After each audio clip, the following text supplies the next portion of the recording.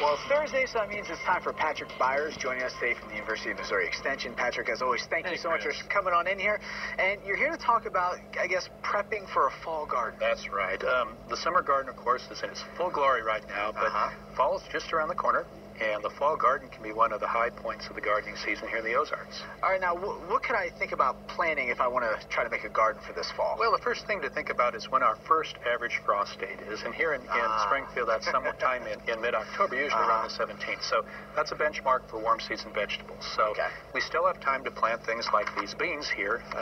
These are, I think, a 55-day bean, and if you plant them now, they'll be able to grow and produce a crop before that killing frost arrives.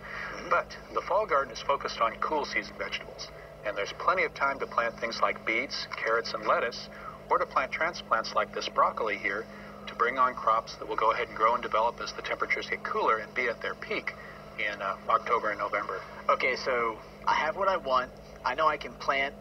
What's the latest date I can plant?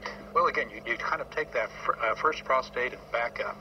Okay. And then, again, each vegetable has a period of time, a number of days from when you seed it to when you harvest it. And that gives you an idea how much time you need to allow. Okay, so that sounds good. And where can people find more information on this? We have some excellent resources for vegetable gardeners at the University of Missouri Extension website, which is extension.missouri.edu. And for personalized assistance, contact us at the Greene County Extension office at 881-8909. And it's always better to have personal service. I agree. So give me a call. Patrick, thank you so much for joining me. I appreciate it.